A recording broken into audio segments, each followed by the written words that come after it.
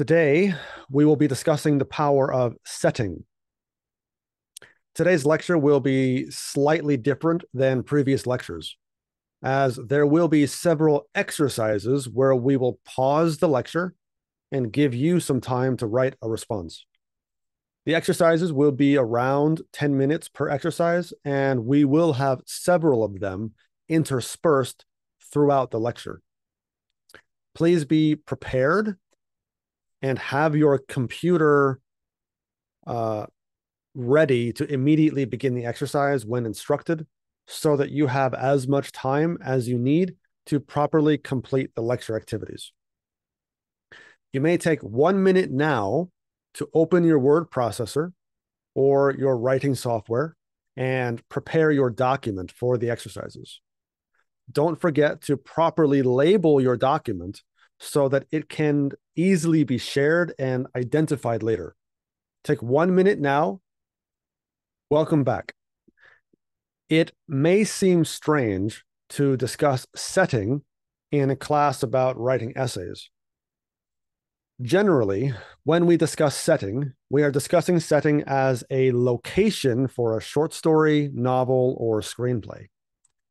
Usually, we do not discuss setting when learning how to write argumentative or academic essays. For this lecture, I'm going to be describing how to integrate setting into your autobiographical, personal, and narrative essays. However, let us first distinguish several different kinds of settings used in writing. The first kind of setting would be the fictional setting. In the fictional setting, the writer describes a fictional location, either based on a real location or an imagined location. This is the setting that is most important in fiction writing, such as short stories, novels, and screenplays. When writing in a fictional setting, establishing the setting is one of the first tasks for a writer, sometimes even before any of the plot points are introduced. In many fictional stories, the setting is an actual character that grows and changes with the other characters as the plot moves forward. At the very least, however, the fictional setting must be robust and detailed, sensual and sensory, and the fictional setting must feel as alive as any other character. The reader should be able to smell the grass in the park, to feel the pounding of the summer heat, to hear the ringing of bicycle bells as kids ride along the sloped paths, to see the sparkling water of the duck ponds, and to sense the anticipation of the darkening skies rushing in from the east. Generally speaking, though, this kind of description is not necessary for nonfiction essays, especially argumentative or academic essays. There is a kind of non-fictional essay which greatly relies on setting in a similar way as fictional stories. Autobiographical or personal essays and narrative essays greatly depend on the use of setting to communicate a mood or feeling that the writer wants the reader to live inside during the reading of the essay. Even philosophical, political, sociological, environmental, geographical essays, these also rely heavily on the use of setting to establish mood. As Woodward states, before he begins writing, the writer must consider his point of view, which we reviewed at length in a previous lecture, the dominant mood, the selection of details, and the order of the presentation of details. These four, as Woodward states, are the four principal problems when describing a place or setting. Number one, the point of view of the essay, or from what vantage point the story is taking place. Number two, the dominant mood, or the feeling that the writer sets up through the use of special details. Number 3, the selection of those details, or in another way of thinking about it, the details which are not specifically mentioned by design. And number 4, the order of the details presented, which often present both a logical framework and a philosophical outlook that the writer espouses and wants the reader to also espouse. As I stated before, the use of setting is one of the most important parts of any autobiographical writing. Just like in fictional stories, the use of setting in autobiography or personal essays is a character. But unlike in fiction, where the setting is a background piece that sometimes changes because of the plot, in an autobiographical essay or personal essay, the setting will express, react, and evolve along with the writer as the writer continues a process of growth. When you are writing an autobiographical essay, you must carefully consider the settings in which your story will take place, as those settings will not only inform your reader of the dominant mood of each section of your story, but also establishes what Leon Sermelian calls a factual heir to implausible tales. According to Sermelian, if a story is not located, if the necessary concrete visible details of the setting, the when and where are missing, if there is no furniture at all, the story becomes unreal. For the first exercise of this lecture, I would like you to take a few minutes and sketch out the settings of your autobiography. What locations would you include in a story about yourself? These should be real locations, but these locations should also have power in your life. They should both be a vessel for communicating some big ideas you will argue for in your essay, but they will also be a setting for your growth and a character that grows and changes over the course of your story about yourself. You should always come up with more ideas than you know you will have an opportunity to discuss. So take a few minutes now and write a list of 10 settings you could use in an autobiographical essay, and then briefly describe each of those 10 settings in a few words each, to describe the power those settings have in your life. For example, if I wrote 10 settings for myself, and I took just a small portion of my life, say from the age of 10 through the age of 20, I would list the following locations. Number 1, the school playground where children would have recess between classes. Number 2, the McDonald's where I used to travel to every week to wait for a carpool. Number 3, a cold, empty, and foggy schoolyard where my friend and I used to walk to on the weekends. Number 4, St. Peter's Basilica in Rome, where I visited when I was 12. Number 5, the backyard of my house, where I used to make up adventure stories. Number 6, a house of my classmate, where I used to stop after school as I walked home by myself. A house where many of my classmates would gather and play on his Nintendo. Number 7, the green lawn of my church, where I spent Sunday afternoons climbing trees with my best friend. Number 8, the garage, where for a brief moment of my life, I slept in a quiet loft on a mattress away from the rest of my family. Number 9, my first dormitory, where I met my new roommate and began to learn lessons about living with people other than my family. And number 10, my advisor's office, who had an open door policy and always invited students to come and engage in academic discussions with him on Thursday afternoons. Obviously, when I sit down to write my autobiographical essay, I wouldn't use all 10 of these. In fact, I might take just one from the list, my travels to Rome when I was 12, generate another 9 based on that trip alone, and write about how that trip changed my life from the bottom up.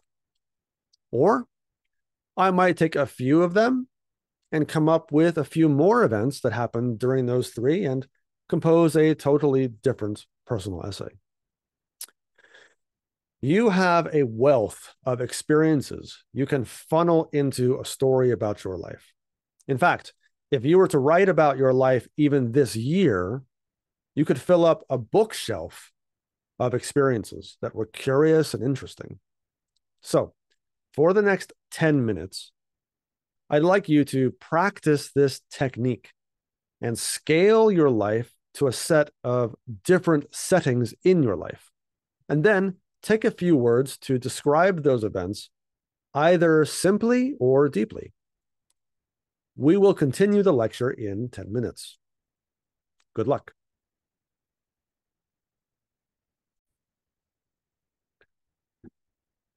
How do you make these locations feel alive?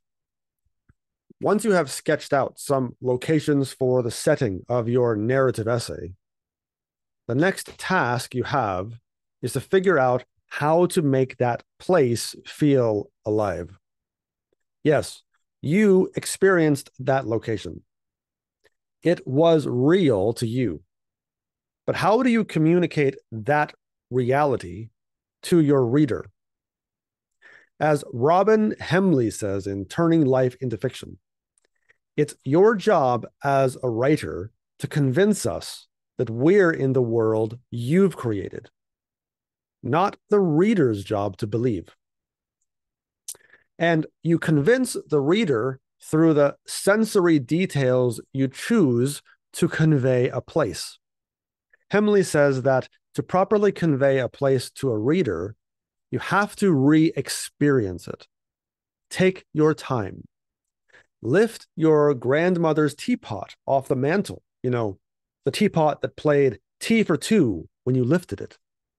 Notice the aromas. What's your grandmother cooking? Take a peek outside. If it's a fair day, take a walk. Go through the neighborhood. Wave to your friends and acquaintances. It's been a long time. If you do this exercise, a flood of memories is bound to come back to you. You'll be surprised by how much you remember. Write down every detail of this place. When you write your story, many of these details will come in handy and help transport your reader to this place in the same way you were transported. Hemley gives an example later in her chapter of the author Nancy Kincaid trying to remember what it was like living in Tallahassee, Florida. The thing I most wanted to capture about the place was the heat.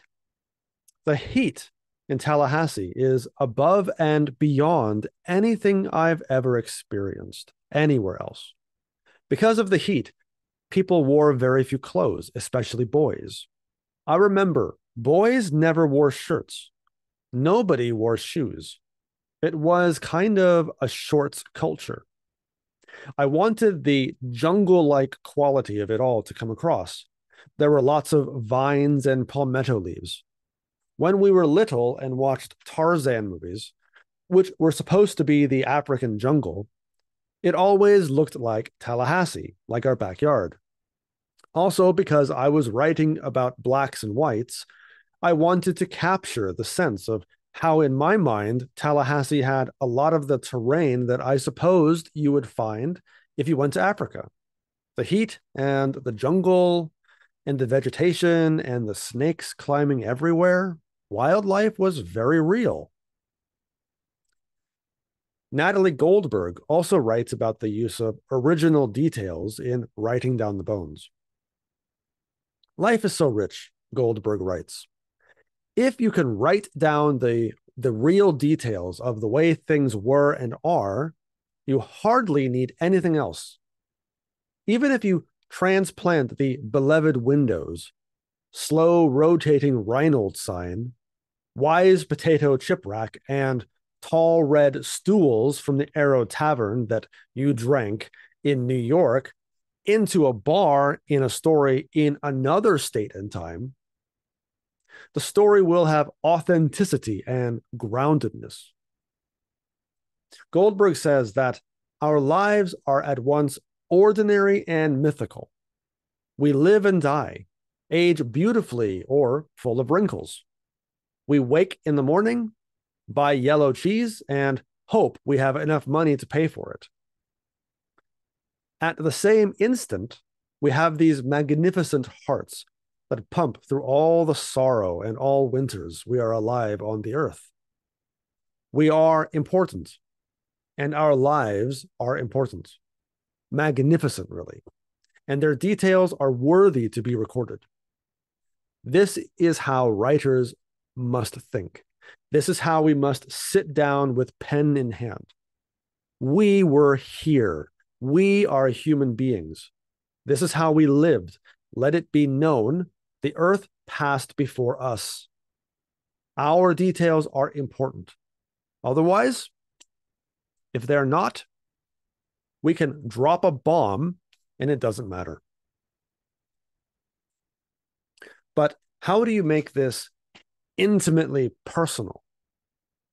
Even the simplest of places, your home, office, or bedroom, evoke extraordinary memories. When I look around my office here, I have memories surrounding me. I have a bottle of perfume that I bought in Parma, Italy.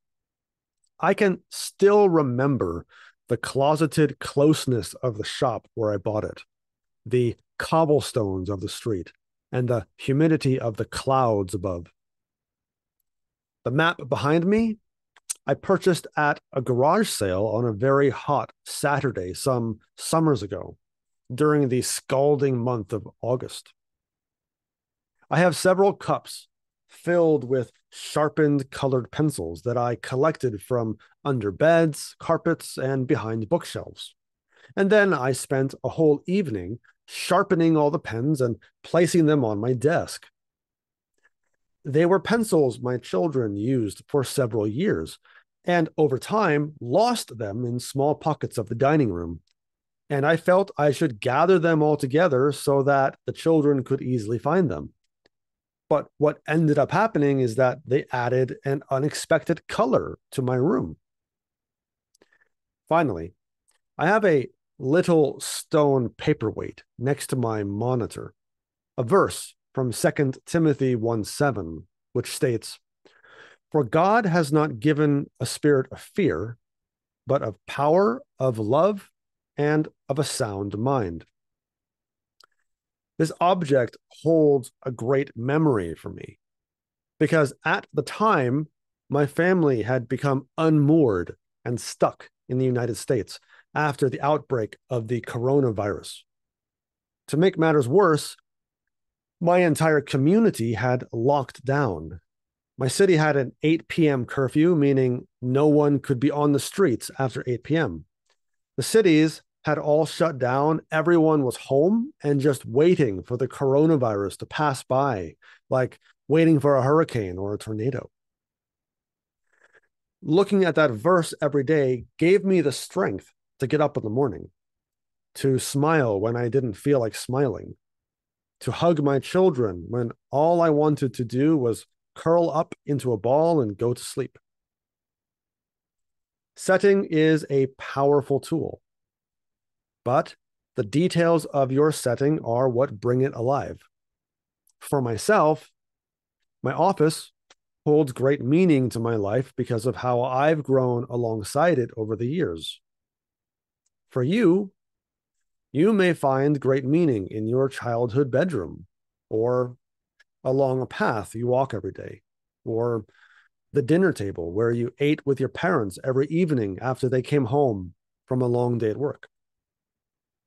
You might have a core memory from going out with your friends at night to a market and eating kebabs, or throwing stones along a creek. Your life is your own, and only you know what places have power in your life.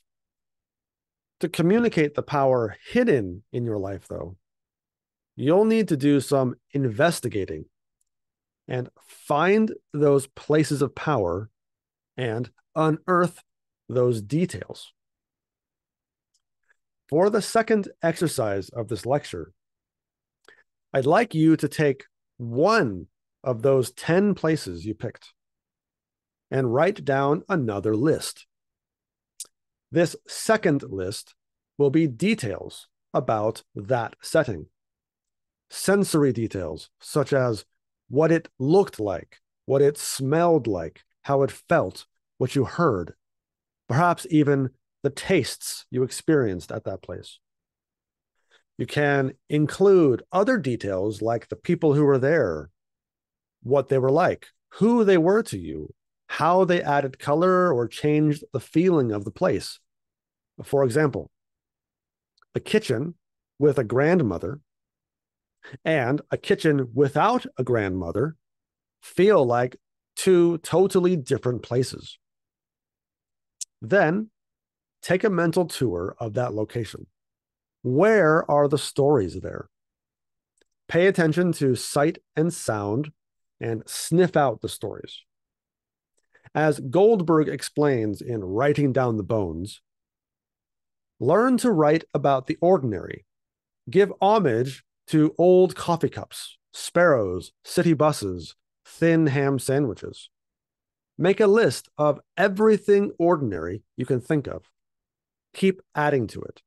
Promise yourself, before you leave the earth, to mention everything on your list at least once. How you do this exactly is up to you.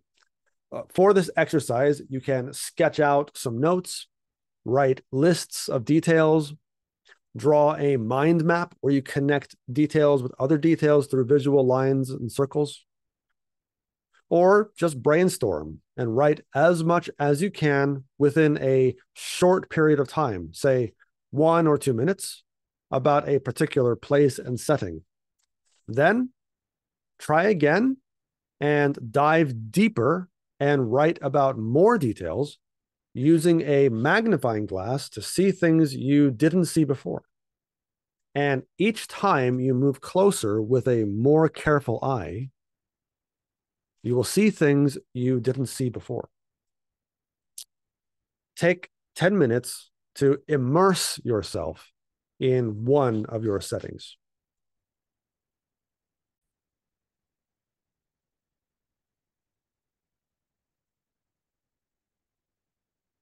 Once you have the setting and the details, how do you then paint this image into reality?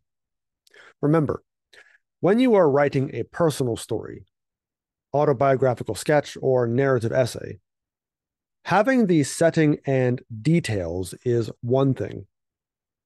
But writing a convincing portrait of that setting is entirely another thing. While some teachers consider good versus bad writing as a talent or ability, I consider this as a discipline or trade. Just as some people can sing naturally with perfect pitch, even singers without the ability to sing, if they train themselves to hear the sound of their own voice and train themselves how to sing thirds, fourths, sixths, or even octave skips, they can learn how to sight read and sing a cappella just as powerfully as a person who is born with intrinsic ability. Just because a person can copy whatever they see and draw anything from a young age doesn't mean that someone else cannot learn learn what forms compose an image, how to imitate those forms, and how to manipulate a pencil or brush to bring those forms into reality.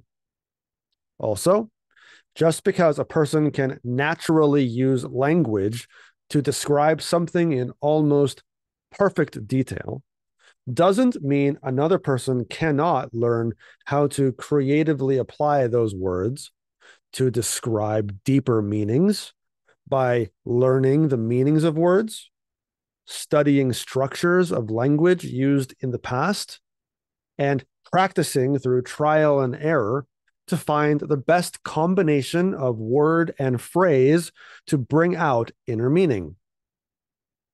After all, if AI can learn to write by just applying previous models, then anyone can learn to write. Here is a prompt I used with an AI tool. Write a 50-word passage in the style of Cormac McCarthy about a student watching a Zoom lecture about learning how to write, struggling to understand the native English because the student primarily speaks Chinese and only uses English as a second language. The student is taking the class from China, is sitting at a computer in the dormitory, and is trying to learn how to write narrative nonfiction through Zoom. Then, here is the result of the AI tool. In the cramped solitude of a dormitory in China, a student sat before a flickering screen, his gaze fixed upon a distant world. The luminous glow gave birth to a symphony of English words, a foreign melody that echoed through his mind. Through the digital realm of Zoom, he sought to unravel the enigmatic art of narrative nonfiction, a journey through the vast landscapes of words. But as the professor's voice danced with elegant cadence, the student's eyes grew heavy with confusion, for English remained a distant tongue, conquered, but still elusive. In his humble struggle, he marveled at the daunting beauty of language, and the lessons taunted his eager mind, teasing him with tantalizing knowledge just beyond his grasp. Yet, amidst the frustration, a flicker of determination ignited within him, fueling to resolve to tame this linguistic beast. From the depths of his dormitory, he vowed to chart the treacherous seas of storytelling, letting the dance of words carry him forward, undeterred by the barriers that language presented.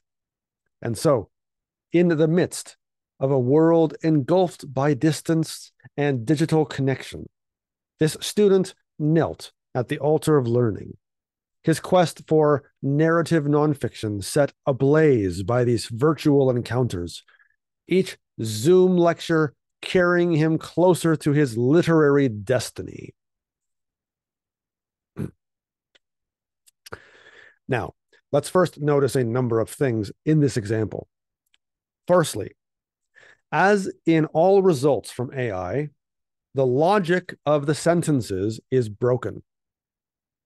Just like in AI art, ideas crash into each other in alarming ways, and the baseline meaning of the passage is not communicated very well. Many of the phrases are just outright ridiculous, such as, the student knelt at the altar of learning, which is both very strange and doesn't connect with anything else in the passage. Secondly, the results from the AI make several assumptions that were not in the original text, such as having more than one Zoom session, whether the student is trying to learn narrative nonfiction or English or both, which isn't clear, and the desire by the student in having a literary destiny, which was never implied nor stated in the original prompt. The result is a hodgepodge of ridiculous, over-the-top language that doesn't in any way mimic the style of Cormac McCarthy at all. That being said, if you read this out of the blue, you would be impressed. So the fact that a computer with just an algorithm could compose an English passage with a limited set of input commands, the lack of human experience, the lack of human emotion, and zero talent besides just copying forms, if that could write like this, that should be inspirational to you, that if you put in the time, you will not only match what this stupid AI could produce, but also surpass it 1,000 times. So, now that you hopefully have some confidence you personally can do this, let's come back to the topic and explore how you can describe your setting into reality. Let's go back to what Woodward stated about setting. Number 1, point of view. Number 2, dominant mood. Number 3, selection of details. And number 4, presentation of details. Now, listen to this passage from Elizabeth George's For the Sake of Elena, and try to identify these 4 principles in her short introduction to London. The fog lay heavily on the city the next morning, a gray blanket of mist that rose like a gas from the surrounding fens and billowed into the air in amorphous clouds that shrouded trees, buildings, roadways, and open land, changing everything from common and recognizable substance into mere shape. Cars, lorries, buses, and taxis inched their way along the damp pavements of the city streets. Bicyclists slowly swayed through the gloom. Pedestrians huddled into heavy coats and dodged the constant spattering of the drops of condensation that fell from rooflines, window ledges, and trees. The 2 days of wind and sunshine might never have existed. Fog had returned like a pestilence in the night. This was Cambridge weather with a vengeance. Not only is this 1,000 times better than the AI-generated description, Woodward's 4 principles are clearly illustrated. The reader is immersed within the fog as point of view. The dominant mood is dismal and gloomy. The details selected are what is immediately visible through the fog, such as cars, buses, and bicycles. And there is a relationship between the details and the settings that the author carefully layers like a cake to show how the fog has invaded even the common and the ordinary. Now, this passage isn't exceptionally great. Elizabeth George is an American mystery writer. She has published 30 novels that basically use a similar structure for each story. And she wrote a couple books about writing, including Write Away, which is the book I am using for this class, to describe her approach to writing. She won an award for her first novel, and she has a master's degree in psychology from a relatively small California public university. She is a good example of a professional writer who has learned some very basic skills that she has put to use in her writing, which you can also use in your own writing. Like myself, George also believes strongly that writing can be taught, that anyone can learn how to write, and that the only way to learn how to write well is to become familiar with the craft of writing. George uses another example from the author Martin Cruz Smith when he is describing a dismal English town called Wigan. Again, Listen for those 4 principles in this long passage. The dark sky turned darker, not with clouds, but with a more pungent ingredient. From the window, Blair saw what could have been the towering effluent plume of a volcano, except that there was no erupting volcanic cone, no mountain of any size, in fact, between the Pennines to the east and the sea to the west. Nothing but swale and hill above the long tilt of underground carboniferous deposits. The smoke rose not from a single point, but as a dark veil across the northern horizon, as if all the land thereafter was on fire. Only closer could a traveler tell that the horizon was an unbroken line of chimneys.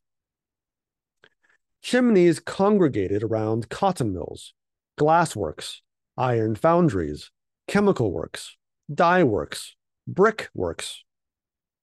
But the most monumental chimneys were at the coal pits, as if the earth itself had been turned into one great factory. When Blake wrote of dark satanic mills, he meant chimneys. The hour was almost dusk, but this darkness was premature. Even Earnshaw stared through the window with some awe.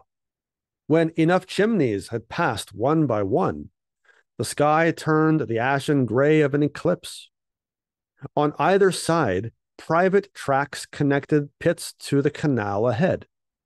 Between the pall and the lines of steel lay Wigan, at first sight looking more like smoldering ruins rather than a town. Coal has worked into the town itself, creating coat tips that were black hills of slag.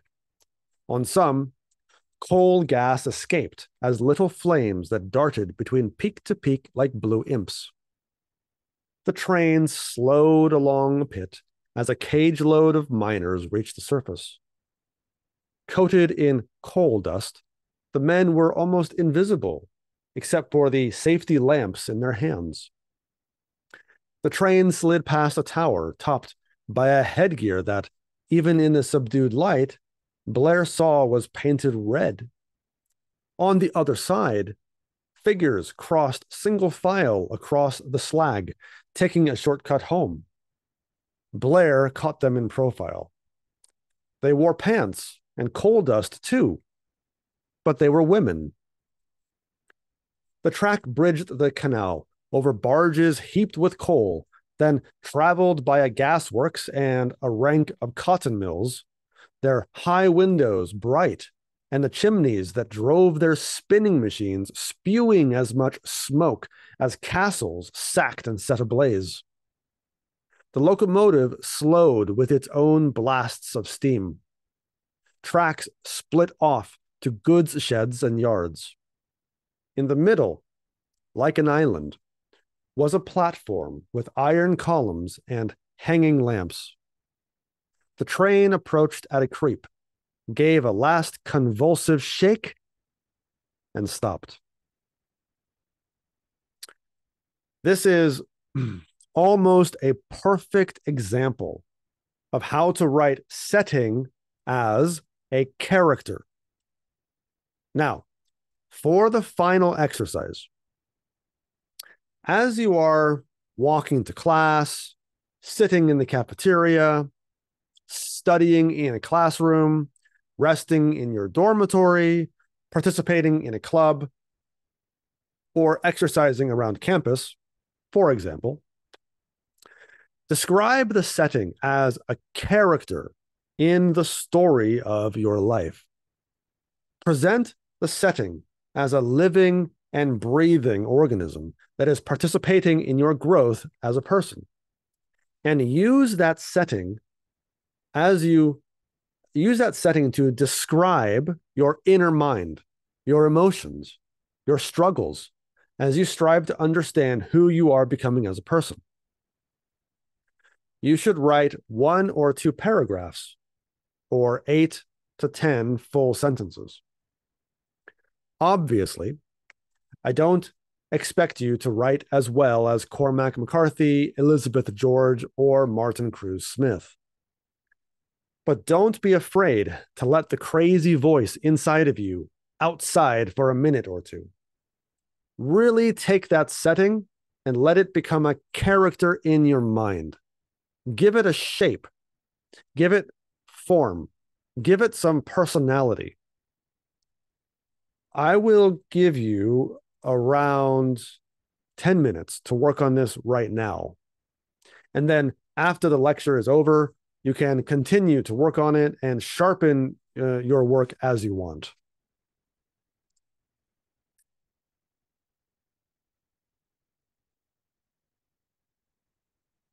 The last point I want to make in this lecture is the importance of your audience.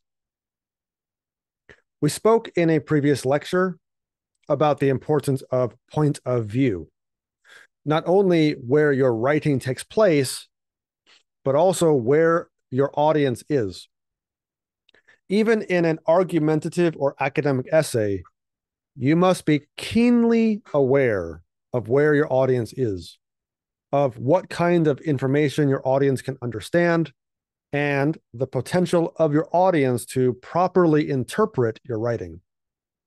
For example, I am assuming that many of you may need to replay portions of this lecture at a later time due to how complex some of the ideas presented in these passages may be. And that through careful study, you will discover a new set of ideas.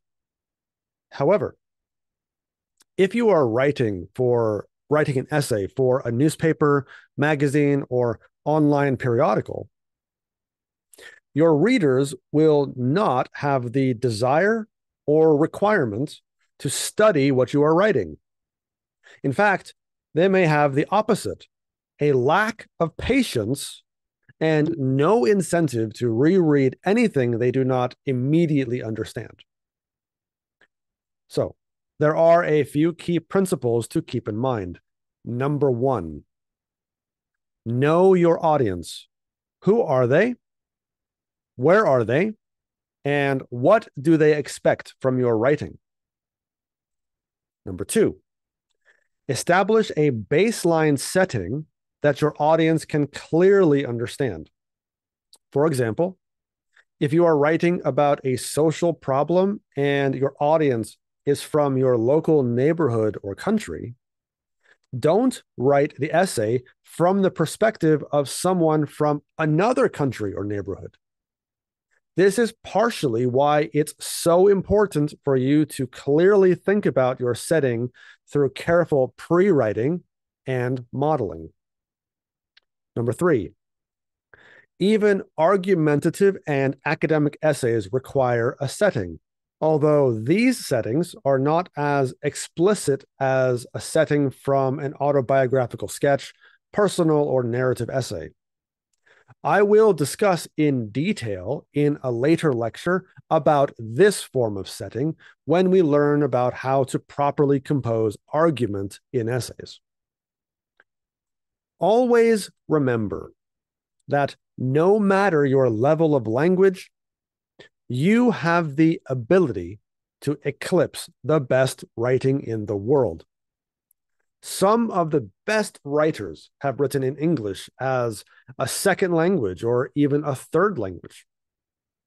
In the end, it comes down to discipline, craft, and practice.